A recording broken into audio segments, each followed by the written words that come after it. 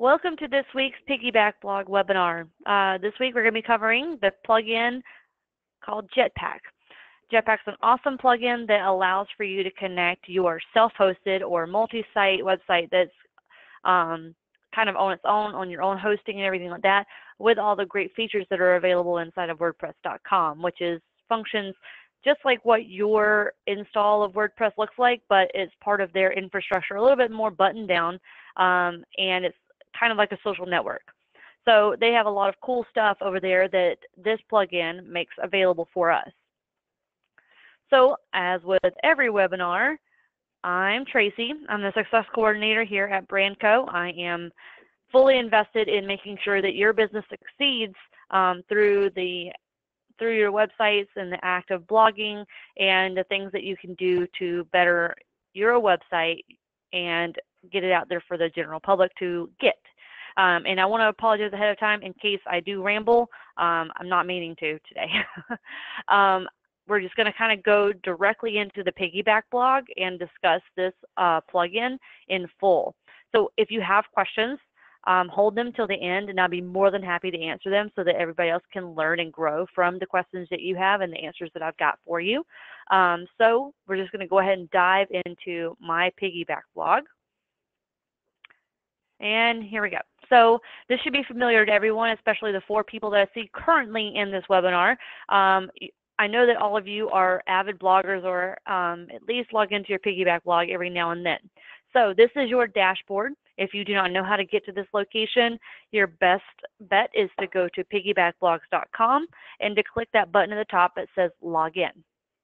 So because we're talking about a plugin today, the plugin is going to need to be activated. As with all plugins inside of your Piggyback blog, they are already installed and in place and ready for you to decide to use them or not. So if you click on plugins and scroll down, you'll see that they're all in alphabetical order. And all you have to do is activate the one that says Jetpack on it. Okay, so now that's activated and we're greeted with this bright green banner that's telling us, hey, you got to do something next. Your Jetpack is almost ready, so we need to connect it to WordPress.com. Now, this is where a lot of Piggyback blog users get a little tripped up. They think that their Piggyback blog logins are the same as their WordPress.com logins, and that's not the case. If you've ever used WordPress.com, then you can utilize the logins that you have here. If you've never used it, then there's always going to be an option to click and do, need an account, ? And then you'll be able to do that. So if I do deny on my current WordPress.com login, let's try it again. Connect to get started. Let's switch account. There we go. See, it says need an account ? If you have a WordPress.com login, you would just add it here, username and password. If not, you click need an account. It's going to open another page, allow you to create one. Clicking create an account will send an email to your email address that you provide here, and you'll have to confirm that you are who you are and that you're not just signing up other people's email addresses. And then you'll have the opportunity to click a button that says approve. So let me just go ahead and log back into mine, and hopefully I remember my logins this time, and I didn't.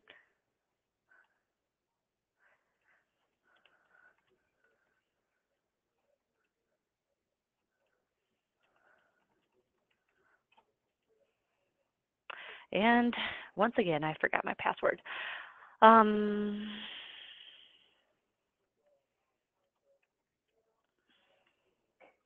See, y'all aren't the only people that forget your passwords here and there.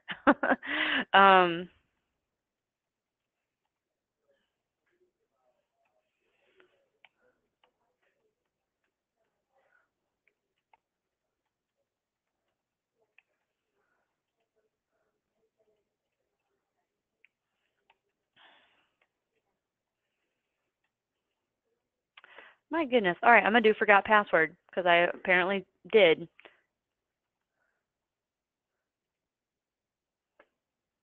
And I can't spell for anything today. All right, so I'll get an email and it'll tell me what my it'll allow me to reset my password. So if you see, if it tells you that you've already got a password um, for that email address, then just, do the forgot password thing. So let me log into my email on another screen.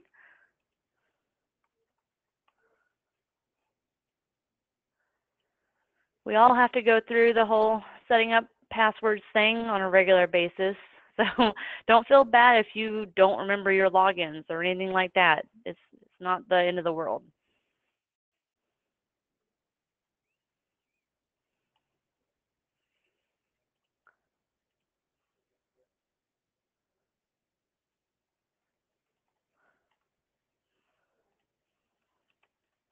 Feels like it though for this webinar.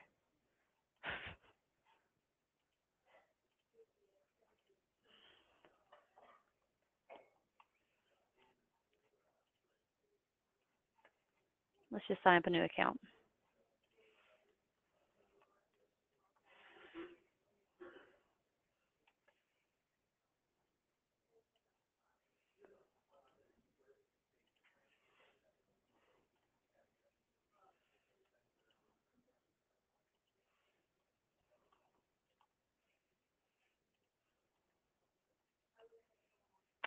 I want to apologize for not knowing my passwords for some reason today. Yay, there we go. Okay. So this will allow us to connect our WordPress now.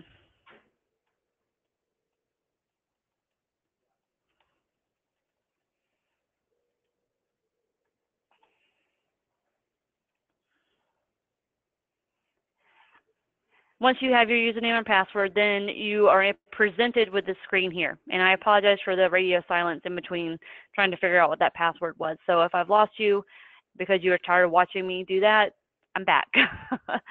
Okay, so a lot of people get confused by this button that is presented below here. It says Activate Now. Now, the section that it's saying to activate is called an Activate the Site Management area that you're able to use inside of WordPress.com. It's really not something that you really need to worry about because Piggyback Blog takes care of all of your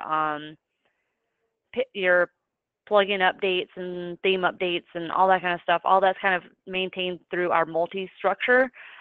So don't really concern yourself with this too much. If you scroll down, you'll see that there's 3 here that are the team favorites. WordPress.com stats is automatically activated whenever you connect your WordPress.com account with Jetpack to your website inside of Piggyback Blogs. And what it does is it kind of does what we were talking about like 2-3 weeks ago it's just last week, about site traffic and being able to check to see how things are going with your website and whether or not it's being visited and who's visiting what pages and things like that. WordPress.com stats is kind of that thing I was talking about. So if you wanted to see what that was doing, you can go to your dashboard. And while there's nothing there now because there is no data recorded yet because we just activated it, give it a day or so and you'll see information start rolling in through this location. And if you want more of an overview of everything that's available through those site stats, you can watch last week's webinar and get the full down low on that. So back in the Jetpack area, you can click on Jetpack underneath dashboard anytime you want to activate or deactivate anything within this plugin. So here are 9 specific ones that are available, but if you click on View All, it'll show you the rest. Now, there are a couple of specific features in here that I like to instruct people to activate and utilize. One of the main ones is for photo galleries. Photo galleries, by standard, inside of your post and page structure are kind of dull. They usually just display at a thumbnail version, and they have a certain number of columns that you're able to set.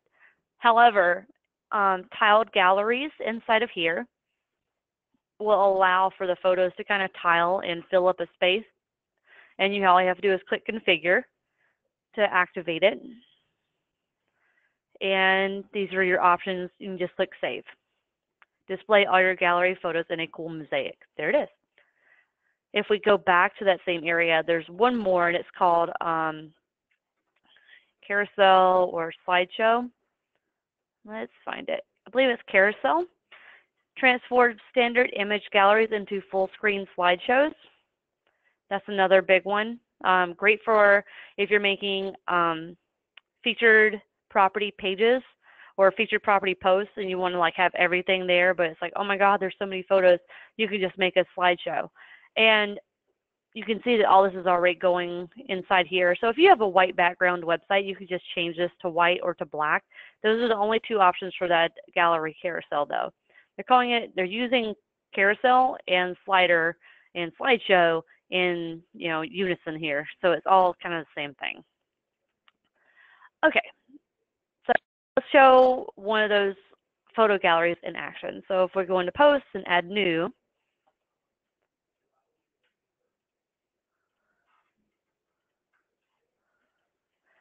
we go in here and click add media and click create gallery. So if we're going to grab all these home pictures and we want to create a gallery out of it, you can see I have 5 selected. You click create a new gallery. You can add in your captions here, and then you can click the type that you want the gallery to show as.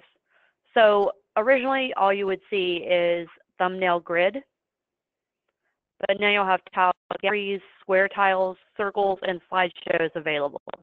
So if we do a tiled mosaic and insert that one, we can actually see all of them at once. Let's do that.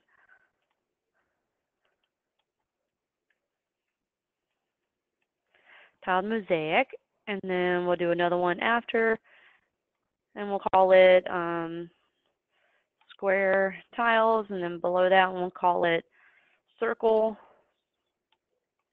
gallery, and then we'll do one called slideshow. Okay, and we'll pop all these in so we can see all of them in action. Create gallery, missed that step. Create a new gallery, and we're going to say this one's square tiles, and insert it. Another gallery with 5. Create a new gallery, and we're going to do this with circles. Insert the gallery. And then the last one's going to be the slideshow. Okay, boop, boop. Oh, create the gallery. Boop, boop, boop, boop, boop. Create. And then we're going to make it a slideshow. And just, you know what, we should do a standard one just so we can see the difference.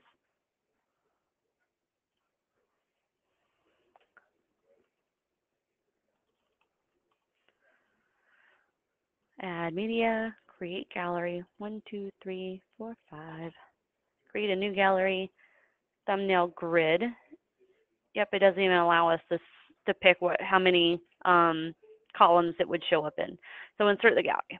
So let's go ahead and click preview and take a look at our different gallery options now that we have Jetpack's tiled mosaic and slideshow available. All right, so the tiled mosaic allows for the photos to kind of fit into the square on their own. So it's looking to see if a photo is landscape or if it's profile in shape and trying to fit it in the best way possible, making a mosaic out of it. The standard gallery, this is what I was saying, is kind of bland. It shows the photos in thumbnail version, so it's not showing the full photo. It's clipping the photo, and it's only putting it in a column of 3 in a row. Square tiles kind of does the same thing that the tiled mosaic does. However, it tries to keep all the photos in a square form rather than allowing them to be full width. Then you have the option of the circle gallery, which does very much like the square does, but it clips a little bit more of the image off and makes them into circles. And then the slideshow displays like this. So you can go through it, you can pause it, you can play it, and it'll play through the photos on its own. See, it changed on its own. So those are your options when it comes to photo galleries. My favorite is still the tiled mosaic so that the photos don't get clipped like it does on some of the others, like here. It allows the more of the photo to be seen, and it kind of looks a little bit more interesting. But that's personal preference. It's all about what you're trying to make your site look like. So let me just save this. Photo gallery examples. Publish. So that's available for us to use in future webinars. So let's go back into Jetpack and see what else we have to play with in there. All right, view all. The second, well, the most important, I would say, it probably would come before those tiled galleries, but the galleries thing has been coming up a lot lately. It would be something called publicize. So I'm having a hard time finding it. Let's go ahead and put in alphabetical order and find publicize. There it is. Publicize allows for you to display your blog posts directly onto social media networks without you having to copy the URL and put it there yourself. Now, first thing, it doesn't go in and do this on previous posts, posts that have been published prior to you activating Publicize inside of your Jetpack, plugin. So it's not going to be retroactive.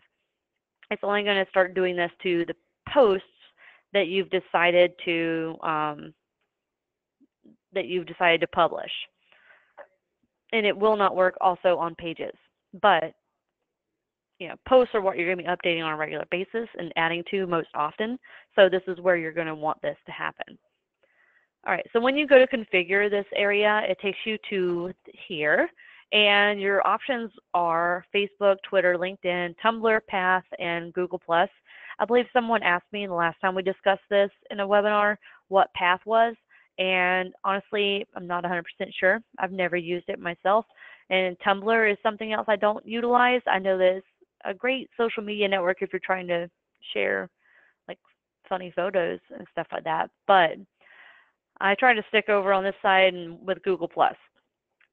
So if you're wanting to connect Facebook or Twitter or LinkedIn or Google+ to this, it's really easy to do. Let me disconnect my Facebook real quick.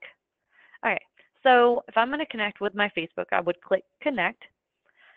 And I've gotten a lot of messages in the past about people being worried that they're connecting this with their personal pages and things like that. It's going to give you a bunch of like, oh, are you sure this? I guess because I've already done it so many times, it's pushed past that. But you can only select one option. You can't select all of them. And you can't select your personal and your business. So my direct and personal recommendation would be to connect your business page.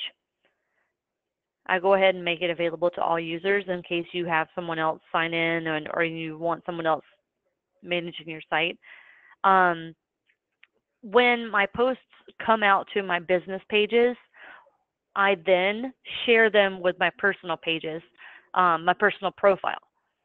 That way, there's more of an opportunity that the people that I'm friends with can become my fans or my likes on my business pages.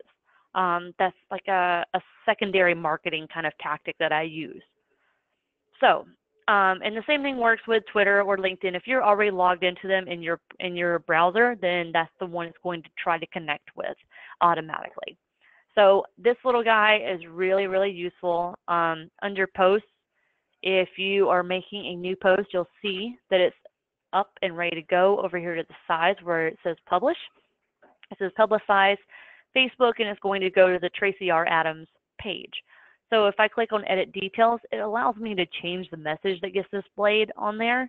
And I've heard people complain because if you do not change this out, what it'll do is it'll pull like the first long while of the actual blog post and post that as the comment when sharing the link. So that can be a little bit, unsightly sometimes. So you can edit the custom message that gets displayed here. All right, so those are two very, very big options within the Jetpack plugin that I definitely recommend, aside from the WordPress.com stats that's going to be there no matter what. it just automatically activates, so it's not something you have to think about. Now, there are a lot of things inside here that you can utilize, but there's always times when you don't want to, activate and utilize way too many things. I'll go ahead and answer that question, Lisa. Lisa asked, what would an example of a custom message be? So, let's say I wrote a blog post about a festival that's coming up in Oviedo. And instead of it pulling the first paragraph that I had written and putting it as the post on Facebook, I could then say, I'm really looking forward to this event that's coming up in Oviedo. I hope to see you there. That could be your custom message that gets displayed on Facebook rather than the first bit of your actual post. All right, awesome.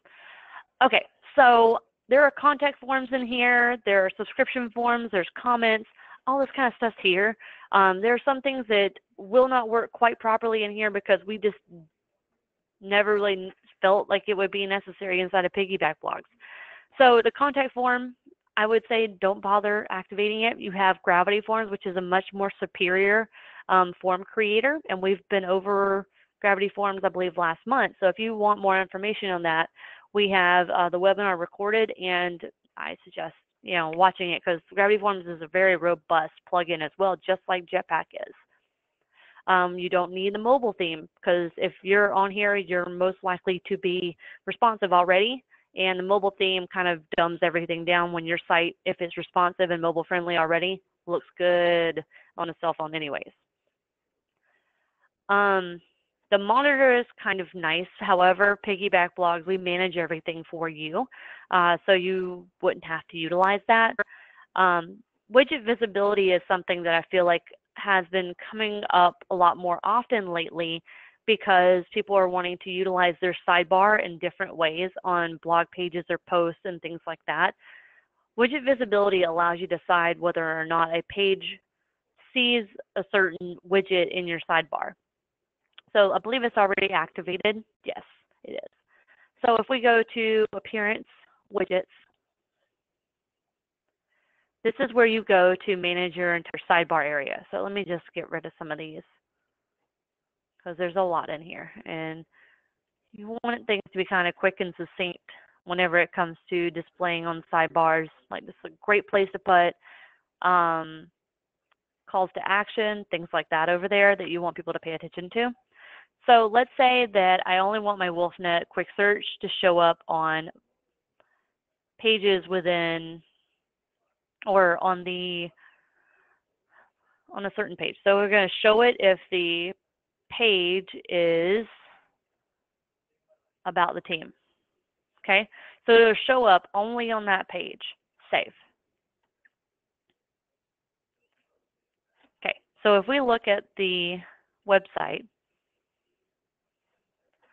you do not see over here the quick search. But if we go to the pages area and go view about the team, you'll see the quick search at the top. So it's a quick, easy way to, have control over what shows and what doesn't show on which page. Now, you can get some serious, if statements in here if you want to, but if it's not something that's that important to you, if you just want a certain menu to show on a community page, this is the way to do it. We'll be going over sidebar widgets in detail next week, okay? So I'm only just going to kind of touch on it right now. And that's just because it's an availability through Jetpack. So back to it.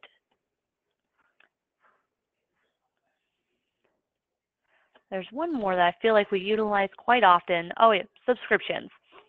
People have asked, how do people know if I've posted something new or anything like that? And the way to do that would be through a subscription. So this subscription allows for people to get an email once you click publish on a blog post. So subscriptions have to be signed up for, and it's a widget that becomes available because we activated it inside of here. And if we go under Appearance Widgets again, you can see us put it in place. So it's blog subscriptions, and you can tell that it's that one for sure because it says Jetpack on the end of it. So if you click on it and add it, you have some options that you can click on and change. So it says the title, so it fills all this in for you by default, but you can change it out if you don't want it to say subscribe to blog via email. If that's not the way you talk, then change it. I hardly ever use the word via. So get updates or something like that, and then enter your email address to subscribe to this blog and receive notifications of new posts by email. Then email, and then the subscribe button says subscribe, or we could just say submit. Anything you want, and you can decide whether or not it shows the number of subscribers that you've had or not. If you've got 0, you may want to hide it. So then you click save, and then that allows for it to show on our homepage or on our sidebar. So once this loads, you'll see the subscribe area here. See, get updates. You can sign up here. So that's quick and easy. And that's the majority of the things that I really wanted to go over inside of the Jetpack plugin. There's always more to the things that I say on these webinars because there's all these things are extremely robust. And if you want to know everything about everything, you're going to get overwhelmed. Like I don't even know everything that this plugin does, and I'm a huge cheerleader for it. So if you have any additional questions, feel free to reach out and let me know, and let me have the opportunity to research it and look into it for you so that we all learn and grow from it. So at this point, I'm going to go ahead and open the floor for any additional questions. I know I answered 1 or 2 during the webinar, but if you have any questions, I want to answer them. Someone else in the webinar may have the exact same question, just not sure that they know how to answer it or how to ask it yet. So there's a lot of things in here. Extra sidebar widgets, I believe, becomes fully activated right off the bat, and that allows you to add images and things like that into your sidebars. So we'll also go into sidebars and controlling that whole sidebar area through the widget section in Appearance next week. So if you have questions about that area, let's hold them till next week so we can go into it completely. Okay, it looks like we don't have any additional questions, and that's awesome. I hope that means that everybody kind of understood what I talked about today, and that, if you have any questions, you can come to me. As always, I'm reachable at my email address, tracy@brandco.com, or by phone at 407-999-0009, extension 115. I work mostly off of appointments and would love some one-on-one time with you if you have questions or you want to learn more. And you can schedule an appointment around your schedule at calendly.com/bco_Tracy. And as always, happy blogging, and thank you for attending. I'll see you again next week. Have a great day.